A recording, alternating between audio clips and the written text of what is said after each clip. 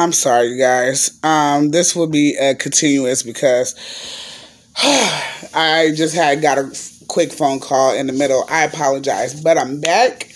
So, I'll just post this up and it'll be like the second half of the video. For some reason on my phone, I can't upload both videos. I can only do one. So this will be part 2. So we're going to continue.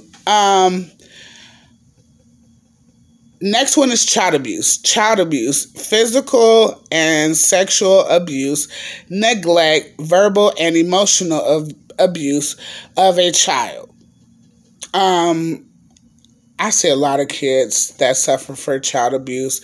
It's very sad. I recommend if you are unhappy and you feel like that you cannot raise that child in a stable, loving home, it's always a choice that you have, than to beat them and make them feel bad. And it's just awful.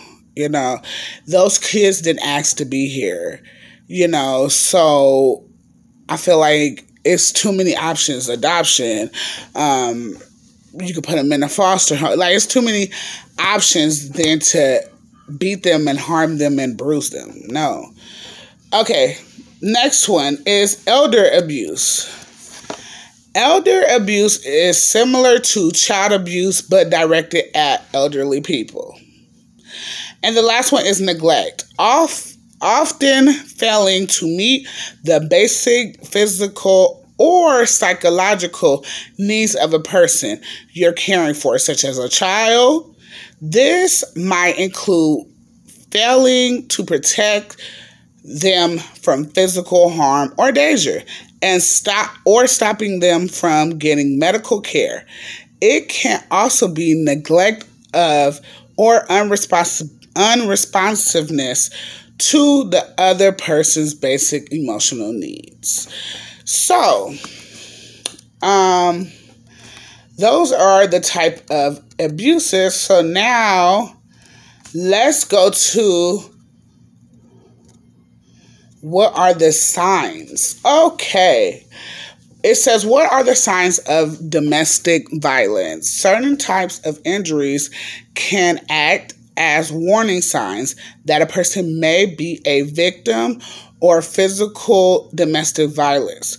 For example, people who have multiple or repeated injuries without a logical explanation seem strangely accident prone or show telltale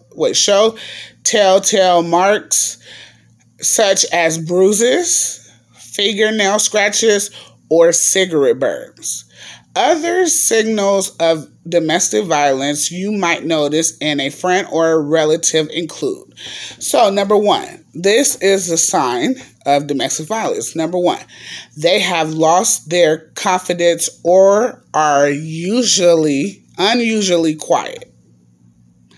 That would be sign number 1. Number 2, they seem afraid of their partner. So if you are out and you see a guy and the girl maybe try to grab her drink and the guy go, or vice versa. If the guy was to grab the drink and the girl go, or, if you are, a girl dating a girl, it's the same thing. Guy dating a guy, it's still the same thing. It's a sign of domestic violence, period. Okay, number 3, they have stopped seeing their friends or family. Normally, if all of a sudden they say, I can't come out, or I haven't seen my family in a long time, that will be a sign of domestic violence. Number 4, their partner often criticizes them, humiliates them, orders them about, or makes all the decision. Then that would be a sign. So, for instance, if Me and one of you guys are sitting at dinner, and we're sitting with our friends, and we say, hey, you guys want to hit the club after this?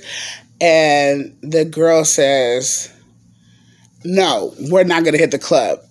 And the guy can't speak, or vice versa, or what I explained earlier, that would be a sign of domestic violence. Okay, number 5. Their partner controls how the other person spends money, what they wear, or what they do. That would be a sign of domestic violence. Number 6, they often talk about their partner's bad temper or jealousy. They might regularly accuse the other of flirting or being unfaithful. That would be a sign of domestic violence, for sure. Okay, hold on. Question number 7. They say their partner pressures or forces them into sexual activity. So if you don't want to have sex tonight and you have your partner say, hey, let's do it. And you say, I don't want to do it. And they say, come on, let's do it. And you say, I don't want to do it again. And they say, okay, you're going to do it. That's a force, you guys. That is sexual abuse. Okay? Number 8, they have physical injuries like bruises, broken bones, sprains, or cuts. That would be a sign. Sorry, y'all.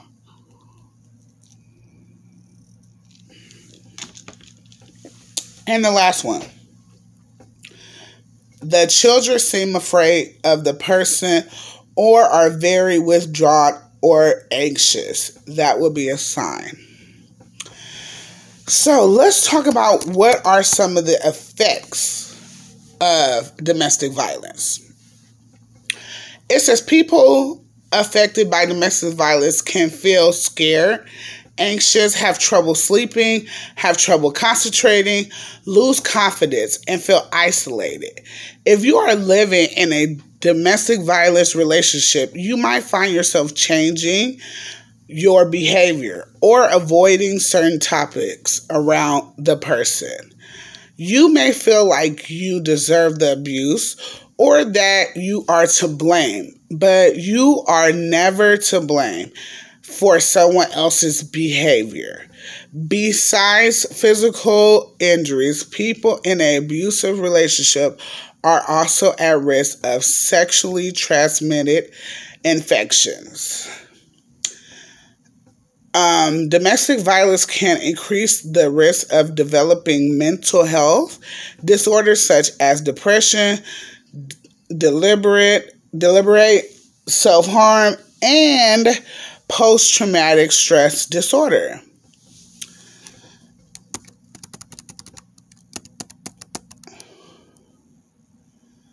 Okay. Now, lastly, we're going to talk about what could you do when you are in a domestic violence situation. Okay.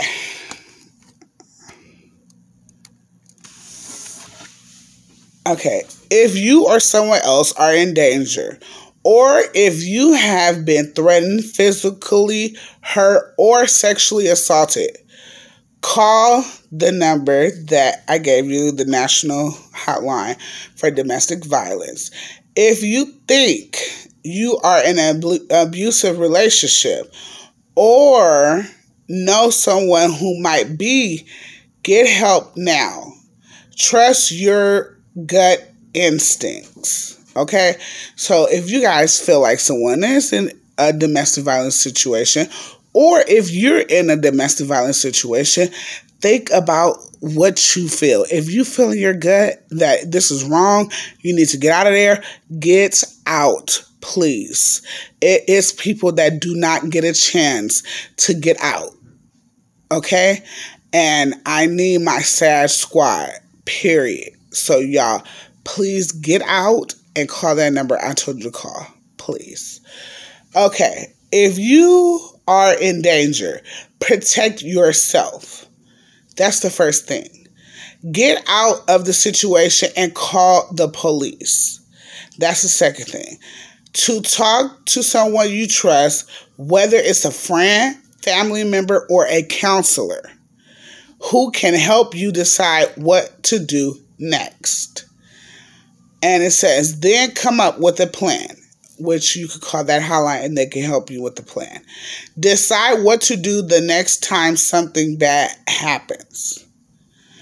If you feel safe to confront the other person, tell them that their behavior is unacceptable.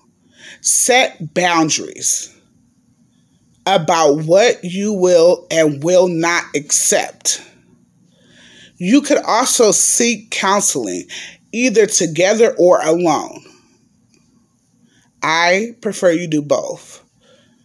So that way he's on the or she's on the same page as you, and you get your own counseling to get over what they have done.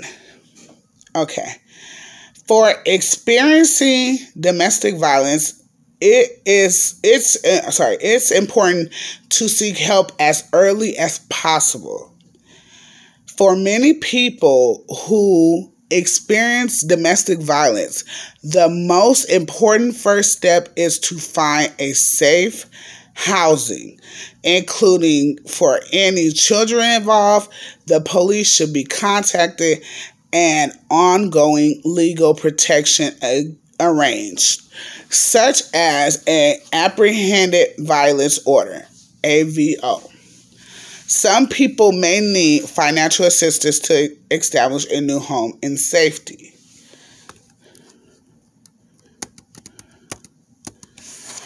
Both victims and perpetrators require support and assistance to recover and may have mental issues that need to be addressed. So yes, although the perpetrator is the one that's doing the abusing, they still need help also as far as counseling, getting themselves together, trying to figure out why they did it. It's a lot that the victim and perpetrator go through. Okay. It says types of therapy for those recovering from domestic violence include supportive therapy, self-esteem building, self-empowerment techniques, and trauma therapy. If you are currently experiencing domestic violence or an unsafe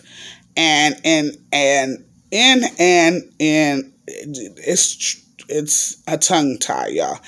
In an intimate or family relationship, call the 24-hour National Domestic Violence number. Okay? And that would be all, you guys. I have had friends and family that has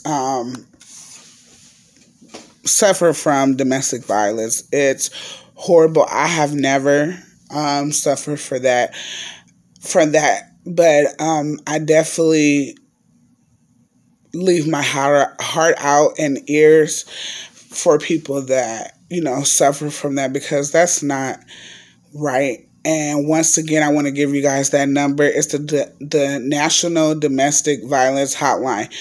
Once again, if you don't want to tell me, that's fine. If you don't want to talk about it, that's fine. But if you are going through it, or if friends or family or anybody that's suffering from that, please tell them to call 1-800-799-7233. Again, you guys, that's 1-800-799-7233. And someone would definitely help them or you.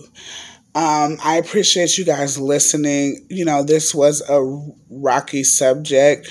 Tomorrow I'm going to do something a little different and a different topic. But I think everyone